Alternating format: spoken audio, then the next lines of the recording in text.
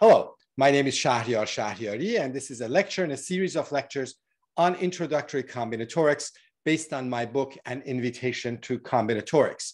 The subject of this lecture is recurrence relations and finding them for solving counting problems. The way to watch these videos is always to stop the videos whenever I ask a question or all the time throughout the video, and try to doing whatever it is that we're doing yourself, and then letting the video go and seeing what happens. So let's get started. In counting problems, a lot of times or sometimes, instead of trying to find a formula for whatever it is that we're going to count, instead of actually counting, we find a recurrence relation. And what a recurrence relation is to find a function in terms of its prior occurrences. Instead of finding a formula for f of n might be the number of ways of doing something, we find we find a formula for f of n in terms of f of n minus 1, f of n minus 2, and so forth.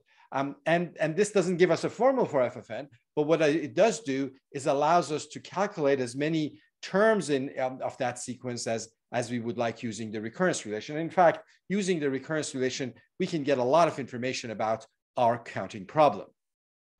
Our focus in this lecture is how to construct or come up with the recurrence relations, not so much what to do afterwards with them, but how to come up with them. If you do come up with them, then you can generate data using them, and you might be able to see patterns from the data, and you can prove those using induction. And in fact, recurrence relations are particularly suited for induction proofs. Induction doesn't help you to come up with conjectures and ideas about patterns, but it helps you prove them. And if you have a recurrence relation, that will be very, very helpful and useful to do. There's other things you can do with recurrence relations other than this pattern, but this is one that we will use often. And we will talk about other things later on as well. What we will do in this lecture is we will go through 4 detailed examples. So let's get started. The first problem is a problem about dominoes. So I have 1 by 2 dominoes. So these are the pieces I have, and I have many of them. And I want to know in how many ways can I cover a 2 by 8 array using these 1 by 2 dominoes. So here's my array. This is 2 rows and 8 columns. And I want to place these dominoes on these squares in a way to cover them. So for example, I might, cover them in this way. This would be one way of covering the 2 by 8 array. The 2 by 8 array has 16 squares, and therefore I do need 8 dominoes. 8 is not the answer I'm looking for. I'm looking for how many different ways can I place the dominoes on this array. So for example, this would be one way, but another way would be to put different ones of them horizontally and different ones of them vertically. So this would be a second way of covering the 2 by 8 array using 1 by 2 dominoes. And the question is that, what are all the different ways that you can do that? Think of the 2 by 8 array as sitting fixed on the table, and then you're trying to place these dominoes. What are how many different ways could you do that? Okay, now the way we do this is just a specific problem, and it's a specific number is the answer. But I'm not going to try to find that. Instead, I'm going to try to do something that might seem a little bit counterintuitive at first, which is to make the problem harder. I'm going to generalize the problem so that to put this problem in the context of a sequence of problems, and then I can try to find a recurrence relations for them. So the first thing I do is I generalize the problem. Instead of saying I have a 2 by 8 array, I will say that the number of ways of covering a 2 by n array. I extend the array to have n columns, but I still will use 1 by 2 dominoes. So I have the same kind of dominoes, but I have a much longer, maybe shorter, maybe longer array, 2 by n. And the answer is going to be hn. And the thing that I'm looking for finally is h8. If it's 2 by 8 array, how many ways can I do that? The next thing I do is I perform a thought experiment. I try to think through what my first step is in tiling the 2 by n array. So what are my choices to get started? And this is a common thing we do when we're trying to find recurrence relations for a counting problem. So here we're trying to find hn. Hn is a function of n. Depending on what n is, hn is going to be different. Instead of finding a formula for hn, I want to find HN in terms of the prior occurrences. And the way to do that is to do this little thought experiment that I'm about to do, thinking about how would I start the tiling. So how do I start the tiling? Well, here's my array. How do I start? I start on the left, for example, and I have two choices. Either I'm going to put a horizontal tile or a vertical tile. If I put a horizontal tile, I'll have to put another horizontal tile on top. And that would be one way to start, to put two horizontal, 1x2 dominoes, and then do whatever afterwards. That's one way to start. Another way to start is to start putting the first one vertically. After I do that, then nothing is forced after that, and I can do whatever I want afterwards. Okay, now if I start with two horizontal tiles, so there's two choices, two paths before I start tiling, and that's my thought experiment. I've got two paths. Either I do two horizontal tiles or I do one vertical tile. If I do two horizontal tiles, then what's the task what the task remains? Well, I've got to tile the rest. But what is the rest? The rest is a 2x(n-2) array. It's similar to what I started out with. It's just that it's a little bit shorter. And how many ways can I do that? Well, if I knew that, I probably would know the answer to the original question. The point is that I've named the problem. I've said that if you have 2x(blah) array, then the number of ways of tiling it by these 1x2 dominoes is h(blah). And now that I have a 2x(n-2) array left, the number of ways to tile it is h(n-2), because that's what the length of the array is. Now, but that wasn't the only thing I could do. I could also start with one vertical tile. If I do that, what is left? Well, again, an array is left. This time it's a 2x(n-1) array left. And how many ways can I complete that? Again, I don't know the answer, but I do know the answer in terms of the function that I've defined, hn. I can finish that in hn-1 ways. So because the array is 2x(n-1), if it's a 2x(n) array, the number of ways that I can tile it is hn. If it's 2x(n-1) array, the number of ways that I can tile it is hn-1. If it's 2x(n-2) array, the number of ways that I can tile it is hn-2. Now, as I said, if I'm tiling this 2x(n) array, there's only two things I can do to start. I can either put a vertical one or two horizontal one. And I know that in either one of those cases, how many ways can I finish the task? And therefore, the total number of ways of tiling this array is the sum of those. And therefore, hn must be hn-2 plus hn-1. That was the thought experiment that gave me the recurrence relation.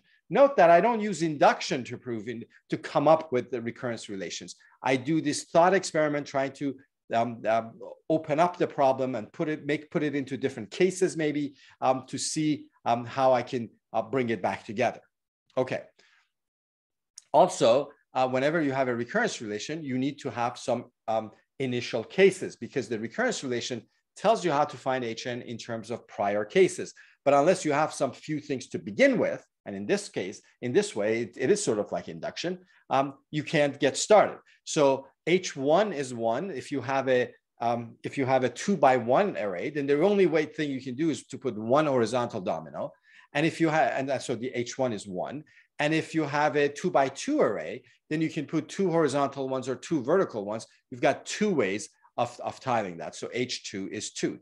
Given that, then you can find as many things as you want. So the number of ways of covering a 2x(n) array with 1x2 dominoes, what we found is that hn is hn-2 plus hn-1. That's the recurrence relation that we found for the counting problem that we were solving. And we also had the initial conditions that h1 is 1 and h2 is 2. These are what commonly is known as the Fibonacci numbers, named after Fibonacci, who was a 13th century mathematician who worked on this, who gave a problem that featured these numbers. But these numbers have been studied many centuries earlier. In fact, 2nd, 3rd century BCE by Indian commentators, and one of them, Pingala, is one that I also attach his name to these numbers as well. And so these are very easy to do. So we start with 1 and 2. That was H1 was 1, H2 was 2.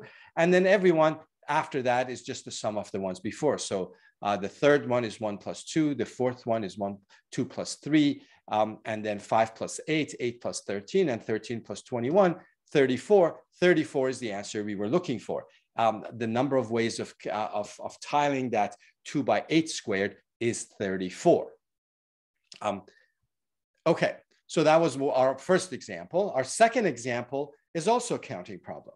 So I want to know how many sequences of 5 terms, A1, A2, A3, A4, A5 I can have with these conditions. First of all, each one of these AIs is 0, 4, or 7.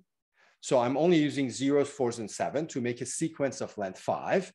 And I have a weird rule that if you have 4 and 7 both in your sequence, then the first 4 should come before the first 7. So I want to know how many ways I can make sequences like that.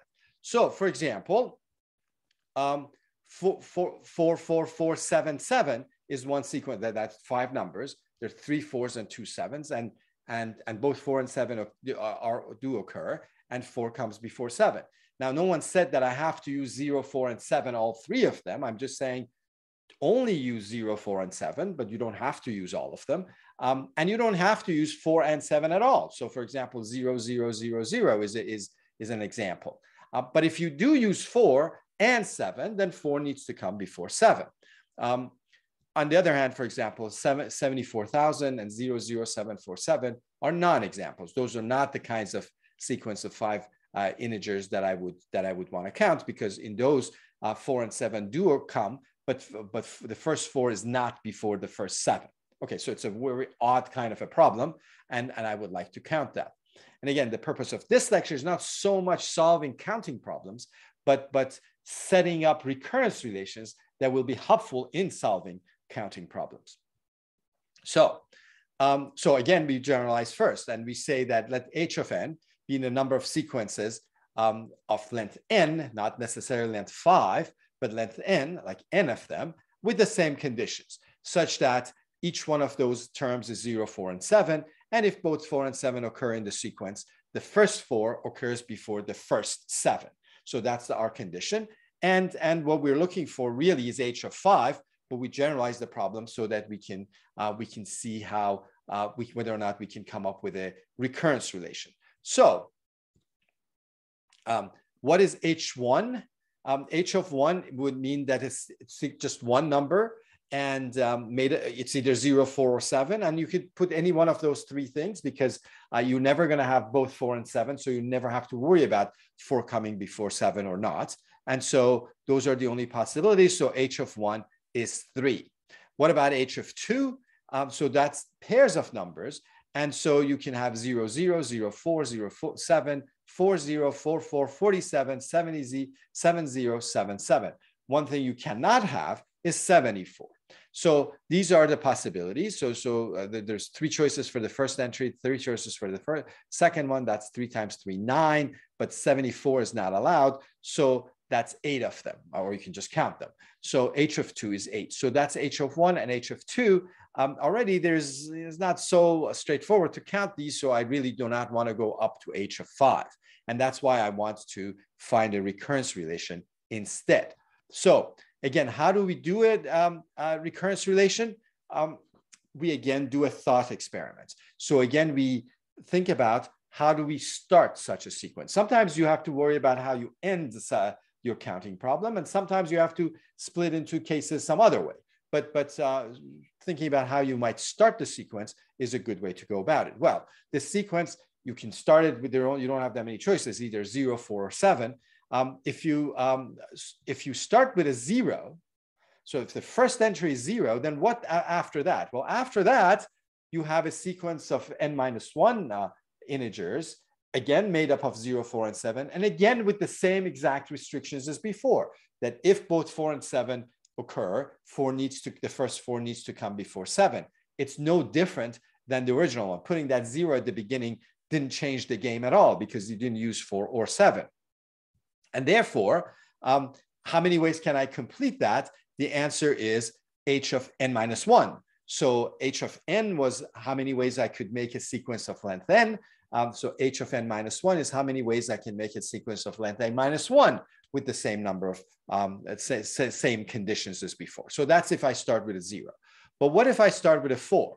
If I start with a 4, then I've put that 4 there right at the beginning. So I've solved all my problems. I don't have to worry about the 4 coming before the 7 because the 4 is right at the beginning. Therefore, it will come before 7. So after that, I actually have no restrictions. For every one of the terms in the sequence, I have 3 choices. I can put 0, 4, or 7 for the second entry. So that's 3 choices. Regardless of which one of those I pick, I have 3 choices for the next one, 0, 4, or 7. And so forth, I have 3 times 3, 0 and a 0, 0 and a 4, 0 and a 7, 4 and a 0, 4 and a 4, 4 and a 7, 7 and a 0, 7 and a 4, 7 and a 7, 9 choices. And as I go along, for every term of the sequence, I have 3 more choices. And so I have to multiply those 3s, and I will have 3 to the n minus 1 ways because there's n minus entries that I have to fill in. And for each of them, I have 3 choices. Now, what if you start with a 7? Well, if you start with a 7, then you can't possibly have a 4 come before it because you for fall enough to start with a 7. And so all you can do after that, you can do whatever you like, but you just can't use 4. You can use 0s and 7s. So just like previous case, for every entry, for every one of those n minus 1 terms, you have 2 choices this time, either a 0 or 7. And therefore, you can finish that in 2 to the n minus 1 ways. And so the total number, so these are the 3 possibilities, the 3 cases that we have split our situation in. Either we start with a 0, with a 4, or with a 7. These are mutually disjoint, and they cover all cases. And therefore, the total is going to be the sum of these 3 numbers. And therefore, h of n, the total number of ways of making sequences of this form, is h of n minus 1 plus 3 to the n minus 1 plus 2 to the n minus 1. And h of 3, for example, is going to be 8 plus 8 was h of 2, if you remember. And then 3 squared plus 2 squared is 21. And h of 4 is going to be now 21, which is h of 3, plus 3 cubed plus 2 cubed is going to be 56. And h of 5 is going to be now the 56, which is h of 4, plus 3 to the n minus 1 plus 2 to the n minus 1. And that's going to be 153. So our original question, which was how many sequences of length 5 you can have with those screwy conditions, the answer is 153. And you see how powerful this method of recurrence relations is. So for our next problem, I want to have a different kind of a problem, again, a counting problem, but a geometric one. So what I have is that I have a square piece of paper. That red square is my piece of paper. And I have drawn 3 straight lines, each starting from one side of the square, ending on another side, maybe the opposite sides, maybe the sides right next to each other, with the condition that each pairs of those 3 lines intersect. I don't have any parallel lines, for example, and 2 lines can't intersect more than one place, but each pair intersects in at least exactly one place. And also they're in general position, meaning that no 3 lines, the 3 lines don't all go through the same point. If I do that, then as you see in this picture on top, the piece of paper is split into 7 regions. The square got split into 7 regions. Okay, so what?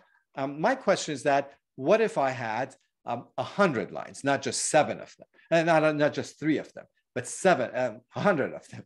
If I had 100 straight lines going across, again, with the condition that every pair of lines intersect, that would be a pain to draw. But if you could do that, and if no 3 lines ever go through the same point, how many regions would you have? Okay, so again, I will generalize first, make this in a part of a sequence of counting problems, and then try to come up with a recurrence relation. So I will say f of n is going to be the number of regions created by n straight lines, again, going from one side of the square to the other side of the square, where each pair of the lines intersect and no 3 go through the same point. So f of n is that. And so what we found was, well, f of 1, if you just have one line, it's going to be 2. There's 2 regions. that you're going to get in your square. If you add another line, then f of 2 is going to be 4. And we saw that f of 3 is 7. So the question is that what happens what's f of 100? That's the question I have. So the question is not even clear if it's well posed. What do I mean by that? What I mean by that is it even clear that there's just one answer, or does it depend on how you draw things? Maybe if I draw the 100 lines, I get a different number of regions, and if you draw it, you might get a different one. I mean, maybe it depends on the position of the lines. So it's not a priori clear whether or not there is actually an actual specific answer or not. Okay. So again, a thought experiment. This time, the thought experiment is going to be about the last line. So we're going to focus on the last line instead of the first one. The first one is going to tell us anything. If you draw the first line, you're going to get 2 regions. But we're going to worry about the last line. And we want to worry about how many regions they'll add to what we had. So how many regions does it create? Because the n-1 lines that came before created so many regions. How many? Well, f of n-1. How many new regions are created by this new line? Okay, so this last line, the nth line, there's n lines, and n-1 lines, imagine, are already drawn. This last line, when you draw it, is supposed to cross every one of those n-1 lines. When you're crossing it, how many regions does it go through? Let's think about that for a second. So for example, I mean, here's where our original are 3 lines. So where's the 4th line? So this is the 4th line, and it crosses the other 3. How many regions, the old regions, does it go through? Well, if you think about it, it's going to be n regions. Why? Well, because when the line starts, it starts in some region. That's in some region it is. And then as soon as it crosses one line, it enters another region. And then when it crosses another line, it enters another region. And when it crosses another line, it crosses another region, and then you're done. So it starts in a region, and then after each one of the lines that it crosses into some new region. And so because it crosses n-1 lines, that's n-1 regions it goes through, but then there's that first region that it started out with. So it's a total of n regions that it will cross. So when you draw the new line, it will always go through n regions of the old plan, of whatever the n-1 lines made. And whenever it goes through a region, it's starting from one side of it, it goes all the way to the end of the other side, it splits it into 2 regions. So where it was 1 region, now it becomes 2 regions. So every one of those n regions is now doubled. And therefore, so what happens is that you are adding n regions to what you had before. So whatever you had before, you're now adding n extra regions. Now, how many did you have before? Well, it was f of n-1. So f of n, the number of regions that n lines make, is going to be the same as the number of regions that n-1 lines make plus n. Okay. I mean, I like this problem. I hope you do too. So what do we have? F of n is the number of regions created by n straight lines. And when every 2 of them meet, and no 3 meet at the same point, no 3 of them. And we found out that f of n is f of n-1 plus n. And we also know that f of 1 is 2. Actually, that's the only one we need. And actually, this also says that the problem is well posed. So our argument showed that if you know f of 1 equals 2, then all the other ones after that are determined. And so there is a specific answer to the problem. And so we can generate some data. If n is 1, 2, 3, 4, 5, 6, 7, 8, 9, or 10, f of n is 2, 4, 7, 11, 16, 22, 29, 37, 46, 56. All I did was I start with a 2, then I add the 2 to the 2, I get 4, 3 and 4 is 7, 4 and 7 is 11, 11 and 5 is 16, and so on until I get to 56. I want to go to 100, but that will take me a while. I'm not going to do that. So sometimes what we do is that we generate data like this and try to see a pattern. I mean, do I see a pattern in those f of n's? And Yeah, because the pattern is that you're adding 2, then 3, then 4, then 5, then 6, and so forth, and you're going that. It's easier to see if you look at f of n minus 1. If you just subtract 1 from those, then you get 1, 3, 6, 10, 15, 21, 28, 36, 45, 55. And if you have any experience with combinatorics, these are the triangular numbers. So what are the triangle numbers? This is 1, then it's 1 plus 2, then 1 plus 2 plus 3, 1 plus 2 plus 3 plus 4, and so forth. So if you 1 dot, and then if you make a triangle with 3 dots, and then a triangle with 3 rows with 3 dots, 2 dots, and 1 dots, then that will be 6 dots, and so forth. That's why they're called triangular numbers. And so what they are is fn minus 1 is 1 plus 2 plus 3 plus all the way till n. See, we start with 1, and then we add 2, then we add 3, then we add 4. And so this is what this is. And what's 1 plus 2 plus 3 plus n? Well, what that is n times n plus 1 divided by 2. The easiest way to see that is to, instead of when you want to add 1 through n, also write n through 1 and write that underneath it. And instead of adding the 2 rows, add the 2 columns, all the columns. And all the columns add up to n plus 1, and there's n of them, so that will be n times n plus 1, but you just rewrote what you wanted to add twice, and so you get twice what you wanted. So your final answer should be half of that, so it's n times n plus 1 divided by 2. And therefore, f of n, which was the number of regions, we now think that it's, well, we knew that if it's f of n minus 1 plus n, and f of 1 is 2, that was what we got from our thought experiment. And now we're claiming that f of n is 1 plus n times n plus 1 over 2. Remember, f of n minus 1 was n times n plus 1 over 2, so this is our claim. Now, we don't know if this is really true, this formula is. I mean, the original one, we do know it came from our thought experiment that f of n is f of n minus 1 plus n. That was the recurrence relation. But this one is our conjecture based on data. And how do we prove that? We prove that using induction. So we already done base cases. We know that the formula works for the beginning cases. And for arbitrary k, we assume that the kth one is true. If you're not familiar with induction, watch my videos on induction. There are 2 of them.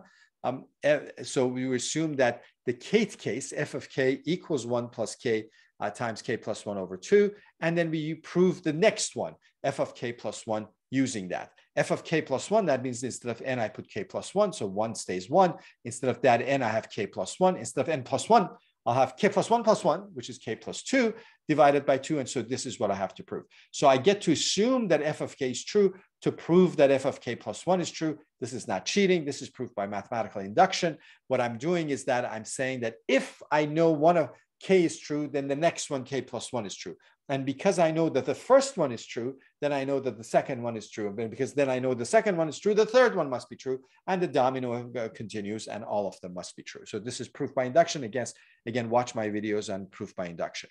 And so how do I do that? Well, I don't know that f of k plus 1 equals that or not, but I can start with f of k plus 1 and see whether or not I get what I need to. Now, what is f of k plus 1? And this is where recurrence relations come in handy. If you have a recurrence relation, that's almost ready-made for induction. F of k plus 1, instead of n in our recurrence relation, put k plus 1. F of k plus 1 will be f of k plus 1 minus 1, which is f of k plus k plus 1. So this is the recurrence relation that we have. And now, because of induction, I know what f of k is. F of k was the previous case. And that's 1 plus k times k plus 1 over 2. And so I have 1 plus k, I have that thing. And then I can factor a k plus 1 from these last 2 terms and do a little bit of algebra. And I will get 1 plus k plus 1 times k plus 2 divided by 2, and I'm done. So my formula is correct. And this is actually the way we do a lot of times we do things. We do a thought experiment, not induction, thought experiment to find a recurrence relation, generate data, look for patterns, guess a pattern, and prove it by induction. Okay, so let me say that one more time. To find a recurrence relation, we don't use induction. Instead, we focus on the first or last instance, or we split things up into different cases. We will do that in our last example. And after finding the recurrence relation, you use it to often use it to generate data. You can actually answer all kinds of questions using recurrence relations, not just individual cases. You can come up with all kinds of things. And if you see any patterns, you can use induction to prove them. There's other ways to approach recurrence relations. There's a method called unwinding, where you slowly go back and start with FFN, and you have FFN in terms of the previous cases. Then you use the recurrence relation on those things you have, and unwind it, go back all the way down to the back, and you might get a formula that way. If you have a special kind of a recurrence relation, something called a linear recurrence relation, say with constant coefficients, there are methods for solving those, general methods that resemble differential equations. There's matrix methods using diagonalization of matrices to deal with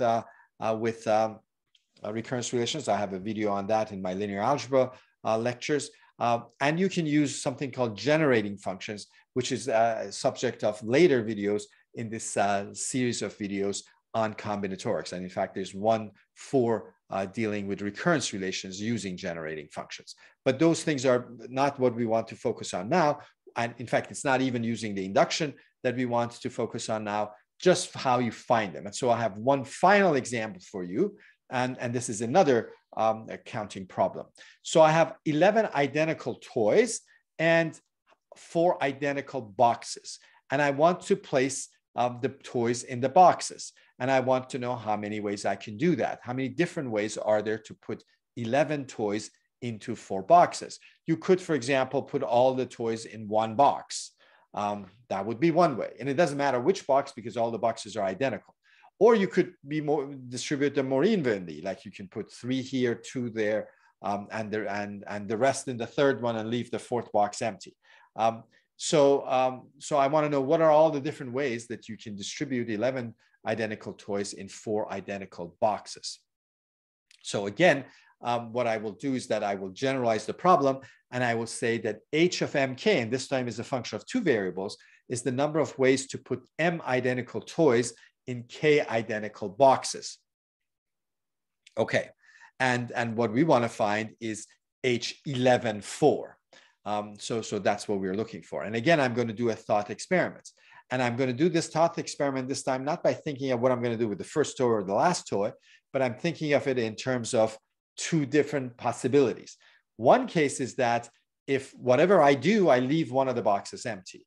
And my second choice is that I don't leave any of the boxes empty. So nothing else could happen. Either I use all the boxes or I don't.